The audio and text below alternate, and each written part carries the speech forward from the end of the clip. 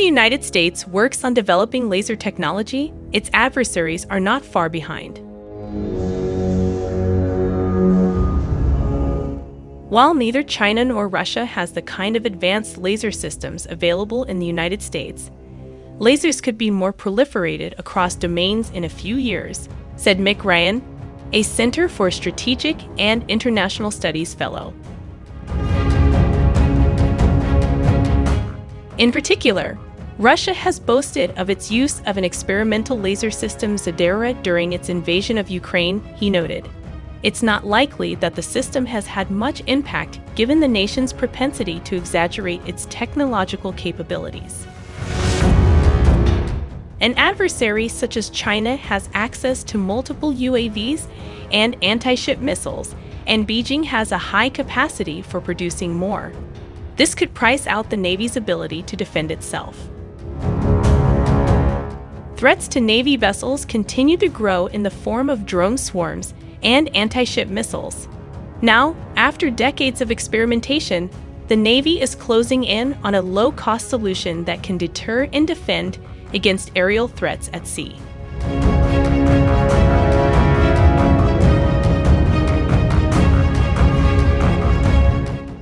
The Navy's 2023 funding request would support the installation and hardware disposition of the 100 kilowatt system.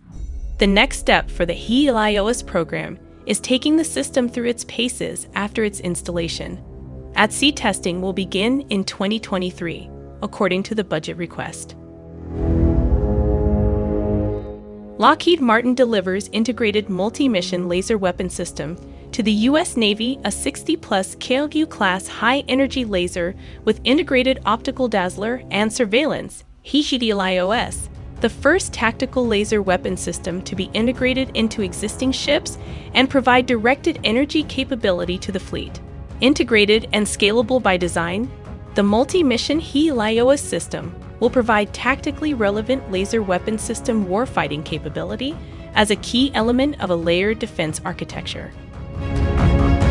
Helios is a transformational new weapon system providing an additional layer of protection for the fleet with its deep magazine, low cost per kill, speed of light delivery, and precision response. The system, which can blast more than 60 kilowatts of directed energy at targets up to 5 miles away, is currently being installed on a Flight IA Arleigh Burke-class destroyer that is undergoing upgrades. Helios enhances the overall combat system effectiveness of the ship to deter future threats. Helios represents a solid foundation for incremental delivery of robust and powerful laser weapon system capabilities.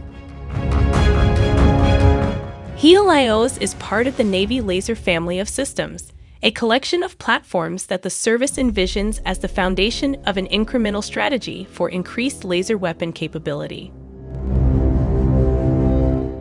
The weapon system addresses anti-surface warfare and counterintelligence, surveillance, and reconnaissance gaps with the ability to dazzle and destroy unmanned aerial systems and defeat fast inshore attack craft. The technology represents significant advances over current systems and options for countering UAVs and anti-ship missiles. Surface-to-air missiles and Gatling guns require magazine depth on ships and have poor cost-exchange ratios when deployed against inexpensive drones.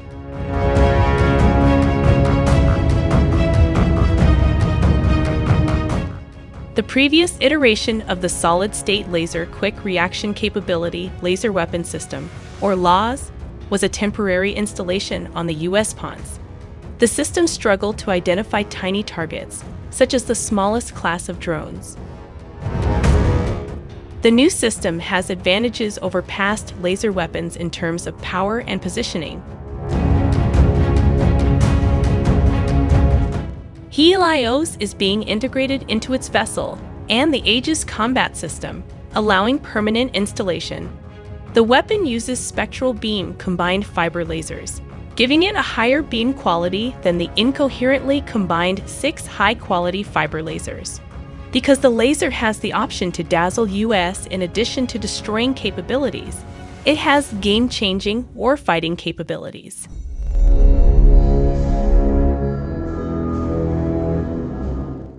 The system has demonstrated that it can repeatedly hit a high-speed target at tactically extended ranges. It closed the fire control loop on a track provided by the Surface Combat System Center's Aegis Combat Sensor after achieving coarse and fine optical tracking. The Optical Dazzling Interdictor Navy, or ODIN, enables the system's dazzling technology by disrupting the electro-optical and infrared sensors on enemy platforms.